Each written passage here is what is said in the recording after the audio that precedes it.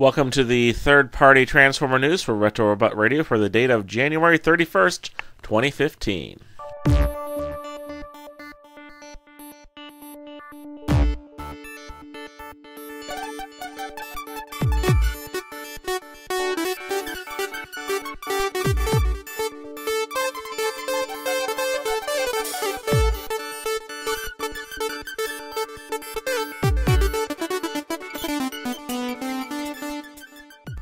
Alright, Badcube showed off the renders of a set of Masterpiece-styled Insecticons. These are very show-accurate versions of the Insecticons, and they do transform nicely. I'm wondering how big they end up being.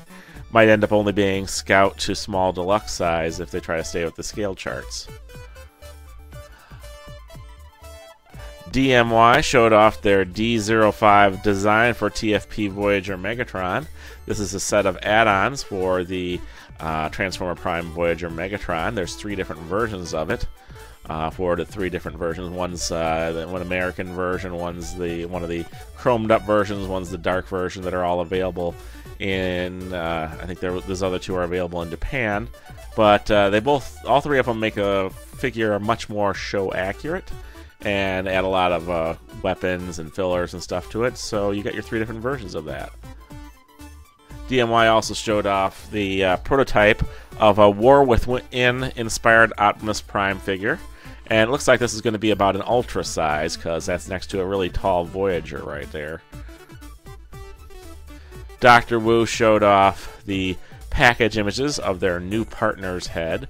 This is a Spike and Daniel Witwicky head that fits inside of the exosuit that comes with Masterpiece Bumblebee. DX9 Toys, they have their legend-size version of Cyclonus, who will be coming out soon. And from the looks of it, it actually comes with a little Target Master kind of guy. I'm not sure if that's an actual transforming Nightstick, but it definitely looks a lot like Nightstick in gun mode, not like the regular 1986 Cyclonus' pistol. DX9's also shown off what appear to be near-finished images of their Sugar figure, who's their version of Astrotrain. This one's not a Legends figure, he's more like ultra-sized, if I remember correctly. Iron Factory showed off some color images of their Armed Intelligence Squad. This is a set of legend-sized IDW blaster and a Ramhorn and Steeljaw figure that transform into little tanks or combine into a chair for Blaster to sit in. As you can see here, the alternate mode for Blaster is based on his Cybertronian mode in the IDW Comics Spotlight Blaster. And here you can see what the in-package images of it look like, so it looks like it's pretty much ready to go. Iron Factory also showed off their Iron Giant's Maiden figure. This is a legend-sized version of Wingblade. As you can see here, it comes with a little sword. And she's looking very anime model-ish. JSI showed off the test shots in pink-colored plastic of the replacement armor they made for the Fans Project's Revolver Core and all the other figures that use that mold. As you can see, it turns into a little standalone robot, which has lots of weapons. Or you can combine it onto Revolver Core, Rift Shot Core, or Recoiler Core to replace the armor that the Fans Project people kind of skimped on and only gave you enough parts to make one armor between the 3 figures. As you can see in the vehicle mode, it has some extra bonus items like the big cow catchers on the front. And this will look even better once it matches the color of the figures. I wonder if they'll be releasing it in different colors to match the different figures, or will they only get one release for the 3. This is the box image we've seen lately of a oversized Masterpiece Grimlock, meant to scale within show accuracy to the MP10 Optimus Prime, because the regular Masterpiece Grimlock is actually kind of short.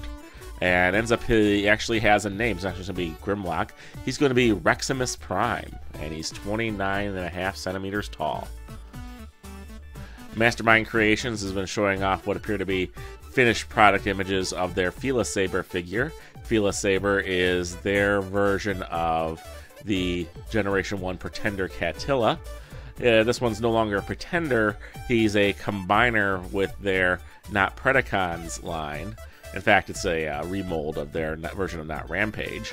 But it does come with a very cool helmet accessory. It looks like the helmet on the combined form of the old G1 Pretender, which is kind of neat. I kind of like to see the Pretenders get homages here and there, and I'd get this one if I was to get any of them just because he's a cool standalone figure. I don't need him to be the arm of a combiner. It would be nice to see an actual shell or something, but this is one way to do it. Planet X made a little teaser lately that after they finish the Fall of Cybertron Dinobots, they're actually going to go back and do a real Voyager-sized Fall of Cybertron Grimlock figure that doesn't cheese out on the cheapiness the way Hasbro has been doing so much of lately. So this will actually be a good version of Fall of Cybertron Grimlock if Planet X's history tells us anything. Play With This 2 showed off numerous art images of their upcoming figures for their crowdfunding project. These are actually the color guides for the art, so that when they're painting the figures up, they know exactly what color should go where. For instance, this character is Bite Mark, who will be a crowdfunding exclusive. And he's basically made out of pieces of Bloodbath and Desolator. But it's colored in unique colors and made up a unique character. I'm told that this character is some type of vampire. So, should be kind of neat. And it will be a 6-inch tall articulated figure that comes with a tech drone that turns into weapons in a backpack and a shield. Here is another crowdfunding exclusive named Flare Strike. Flare Strike, of course, is the basic body design, very similar to G1 Pretender Starscream, but they've painted it in a color that is very reminiscent to Generation 1 Sunstorm, making up a new character, sort of Pretender Sunstorm. And this will be a member of the Strikers team, I'm told. And, you know, some of the cool things they did is they kind of made the wings a little bit bigger. They added the dual, seeker-type guns to the arms, and made it a little bit more impressive in the Pretender robot mode than the original G1 was. I kind of like it. Also, this character named the Mighty Muscules, who's actually made out of mostly reused parts. I think the only things new on it are the head and the sash and then the paint color. Everything else is taken from another figure that Play With This 2 already released, or is already introduced to us. But they've put it together in such a way that they've made a really nice standalone figure out of it. And he will be a character in the Play With This 2 fiction, and he will be a crowdfunding exclusive. Although I have to wonder if maybe we'll get some variants of him in the future that are different, because I can't see the people not wanting lots of this guy. He'll be very popular.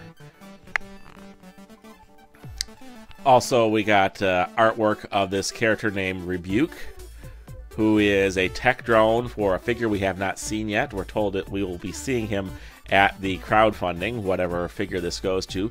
The model of it is the same design as the tech drone for Jetstrike. They're not Starscream. So I have to imagine it would probably be some other Striker character, or some sort of Starscream recolor would be the larger robot that goes with this. But who will it be? The actual tech drone seems to be colored to look a lot like Generation 1 Dreadwind, and I'm curious if we're going to end up getting a Darkwing as well, and then maybe they could combine in jet mode. I'd be doing it just for fun. And they are 5mm port assembled robots. So I'm imagining you could assemble these 2, 3, or 4 and make just one giant robot or one giant vehicle out of them. So you could kind of get that G1 combination gimmick out of them if you really try. Also, we have here some artwork for Decay, who is a tech drone for one of their characters. I'm told he goes with Bite Mark. Some news out of the Play With This 2 crowdfunding is that this exclusive blue-colored BMOG set of a bear and manta will be available in very limited numbers at their crowdfunding, and only available to people who get in on the all-in early on. So you might want to get in on that early if you're going to. I don't know how much that's going to be. I imagine it won't be cheap, so save up your money, but it'll be the only way to get a hold of a extremely exclusive blue bear and manta. We saw this art come out of Play With This 2 recently. This is an unused recolor concept they were calling Blood Soaked, but we don't know if they're going to actually release a figure in these colors yet. Some headshot news coming out of Play With This 2. These are sets of heads that will either go on their figures or other compatible type figures that come out. I'm told the Master of the Universe Classic and some of the Marvel Legends or Star Wars black figures have a very similar ball joint, so that you could end up putting these on those figures. But here we have Bricks and Stone, which is actually the same head, just turned upside down, and it will have a ball joint on either side of it, so you can put it either way up. I'm told this figure is kind of inspired by figures like Chris Starr and Power Lords. We also have Sheriff Wormwood, who is a skull head that will have a removable hat, and Captain Barrows, who is a dinosaur head. I'm told is somewhat inspired by Dino Riders and Dino Saucers, and these are all heads designed by Trent Troop. So hopefully we'll be getting bodies for these characters somewhere during the crowdfunding, or figuring out what bodies to put them on during the crowdfunding by looking at what they show as examples. So I'd like to see what they go with. Also, we got Headshots Volume 7 by Candace Santora with Nug, Lurk, and Deadwood. Nug is a stone man, Lurk seems to be a robotic mantis, and Deadwood is a dead tree stump man. So, well, we'll see what kind of bodies these can go with. I wonder if you can end up putting this with, I don't know, Groot or something. Just pick a Marvel Plant Man body. Or maybe something out of Masters of the Universe. One of the cool things that's going to be coming out to Play With This too is also they have a series of Supremacy Scepters. These are basically staffs that have a ball joint on the end, and you can have them just by standalone because the ball joint does have a little bit of a deco on it. But also you can use it to mount your extra heads and make a little head staff. And this could be some great action similar to anything from Visionaries to any other line that characters carried staffs. The one over there looks like it could be kind of either a medical or a Snake Man staff. So it's cool add-ons, and these will be a little extra you can get during the crowdfunding. Also, Play With This 2 showed off a little bit about how their body parts can be mixed and matched. I'm not really interested in making a mix-up figure out of these figures. Maybe you guys are. But I would be interested in customizing figures that look good together. So this is kind of cool that you can do this with this, and I would paint them so they'd actually match, or try to get parts that match up together. But you can mix and match this, that, and the other thing to make a cool figure when you're done. You know what they really should do is release all these little pictures in a either in a art set or in a little flash game, and you can just assemble your own figure and then paint them how you want, and then print them out or submit them online. It'd be kind of cool to make. But I'm sure they're busy doing all stuff for the Kickstarter. Maybe some fan would like to put that together. We did get some renders for what's going to soon be the finalized version of Desolator. Here we see the torso arm and some arm armor colored in the body colors for Desolator. And here we have him with missing some chest armor, but lots of detail. You can see there's 5mm ports in the shoulder pads and the back. And here we have a fully armored, fully colored version of Desolator, which I'm told they're going off to get the 3D printing done now. So hopefully we'll be seeing that soon. Unique Toys showed off a new figure. This is like about ultra size, I'm told, and it's their version of Octane. And he is a triple changer. You can see there's a little bit of a truck and jet kibble off his back, but darn it, he's a triple changer. He's allowed to have a little bit of vehicle stuff on him. As long as he looks good in both modes. And you know what? This jet mode, not that bad. And truck mode, not that bad. So I'm kind of impressed that they did such a good job with the two alt modes. A little bonus item I found online recently. A Chinese brick company called Xipoo was able to release a set of transforming robot thingy guys here. This one's called Giant. It is obviously inspired by Optimus Prime. We also have Hunter the robot, looks kind of like Starscream.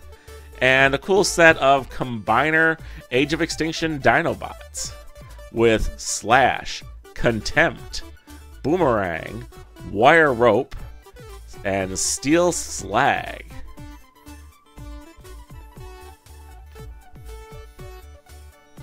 Also, X-Transbots showed off the first renders of their upcoming Beachcomber-inspired figure, which is looking pretty good if you ask me. The name of the figure is Arcos, which I'm told is a type of rock. Little update since my last episode. You may have noticed I skipped a week, and that was because I had one heck of a week last weekend. My car ended up breaking down. I ended up spending the week having it towed, having it looked at, finding out it was unfixable, and then having to go out and shop for a new car. That kind of kept my weekend busy. But all is well. Other than having a new car payment, I have a really nice new car, so that's cool. And anyone who wants to help, I will be listing a lot of old toys on eBay, so you might get a chance to get some good stuff at a reasonable price if you follow that. Also, I'm happy to announce that during the week that I missed, my YouTube channel has hit 2.5 million views since I started it. And this is actually my second YouTube channel. My first one got shut down because I posted commercials for Revenge of the Fallen on it. I don't know what the heck that was all about. But even on this new channel, I've posted 2.5 million views. So thanks very much for everyone following and watching my shows. Alright, we've had some feedback on my last episode. Tyler Hurd posted that he's glad to see the completed version of the Prometheus/Defensor figure. He just still needs the Verta-Aid/Blades, and he thinks it's odd that the windows on the figure are blue instead of black.